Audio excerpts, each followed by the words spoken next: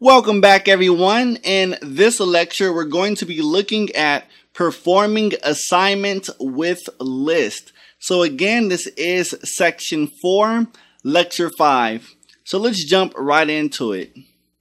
So list assignment. So again, you can assign values to multiple scalar variables at once. So the best thing about list assignment is that instead of creating multiple scalar variables and assigning values to them, we can do this just on one statement. So just one line of code.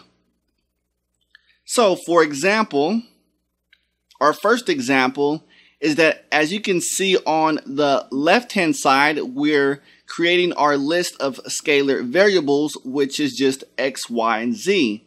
And of course, on the right-hand side, we're assigning multiple values to the list of variables. So of course, x gets 10, the second one, which is y gets 20, and z gets 30. So that's one way to assign multiple values to a list of scalar variables.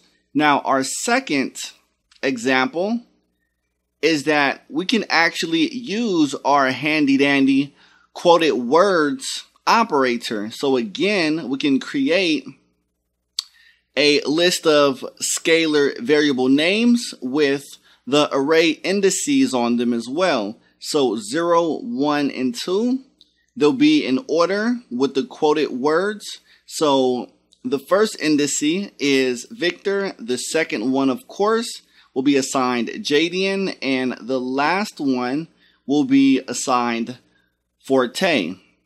So let's look at our third example.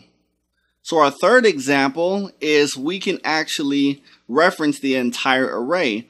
So of course, we begin our array with an @ character followed by the name of the array, which I just called names, and I assign the quoted word operator with a list of names, which is Victor, Jadian, and Forte. So my array, which is called names, will have 3 elements with these values.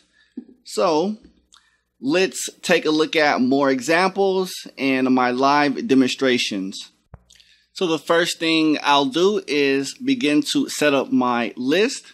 So our first one contained 3 scalar variables.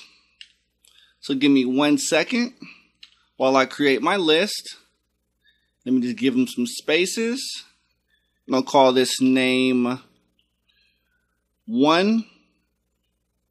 Let me just copy and paste these. So I'll take that, paste that there. Give me a second. And paste that there. And I'll just rename them. Okay, everything looks good. And now, of course, I'm going to assign them values. So I'll call it Victor, Jadian, and Forte. Okay, that's one way we can assign a list of values to our list of variables. And the second way is to, of course, we can create an array. So let's just take these for example. I'll just copy and paste those in here, but instead we're going to use the braces to reference our array elements. So that's going to be 0. It's going to be indice 1 and indice 2. And of course, let me go ahead and do this again. Or another way, let me use this for example, our list of values. I'll just copy and paste those in.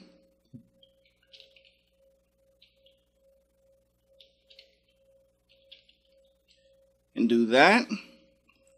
And what I'll do as well is reference our last one. I'll just call it names. And this time I'll use our quoted words operator.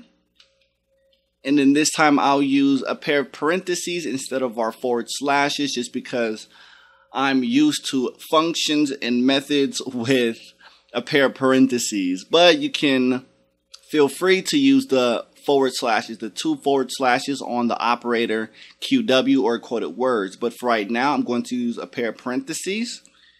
And of course, I'll just give it the same values, separated by spaces or 1 space.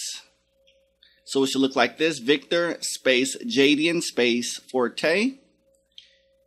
And let's just print out some of the list of values. So I'll take the first one. Of course, we put our pair of double quotation marks to include our escape characters. And this time I'll go ahead and print the first one, second one, and the third one. Now I'll just rename them: name 01, name 02, and of course name 01. And I'll just copy this line of code and just use them like this. So I'll reference these by my array and indices. Okay. And I'll take the last one and just reference the whole entire array. I want to print all the element values in that array. So let's see if this works. If not, Perl will give us some beautiful warnings and error messages that I can correct for you guys. So let's run it. Run script or F5.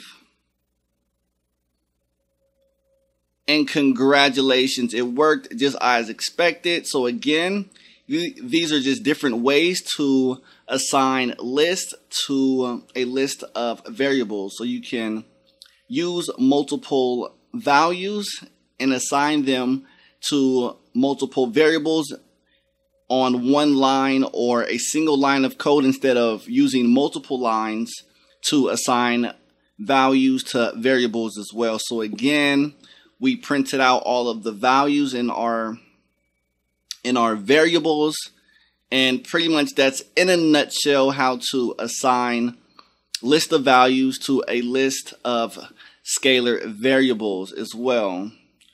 So if you guys have any questions, please feel free to let me know, and I'll do my best to get them answered, and I'll see you guys in our next lecture.